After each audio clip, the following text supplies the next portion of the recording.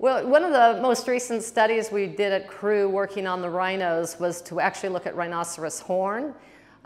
We're curious to know if there are some chemicals in the rhino horn or some elements of the rhino horn that'll give us some indication about the rhino's overall health and well-being. And of course, that's one of our greatest concerns, is making sure our rhinos are thriving in our zoos. So we started analyzing rhino horn, and first thing we looked at was minerals, and found a large number of minerals are in rhino horn, and we're now at a point of moving to the second phase, which is going to be to see if they relate to health conditions of our rhinos. So we're pretty excited about it. We're pretty excited about our findings.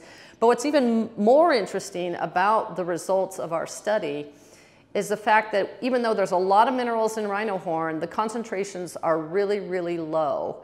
So when you think about rhinos and the challenges rhinos are facing, they are being poached for their horns, right? And it's been decimating our rhino populations.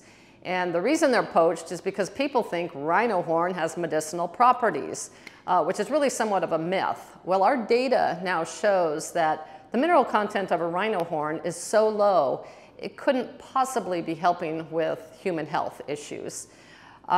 There are some toxic minerals in the horn as well, but those are also at fairly low concentrations.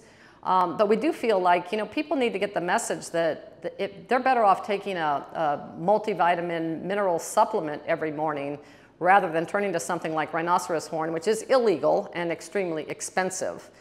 The other thing we found, interestingly enough, is that the exterior portion of the rhino horn, so that outer layer, is just filled with dirt.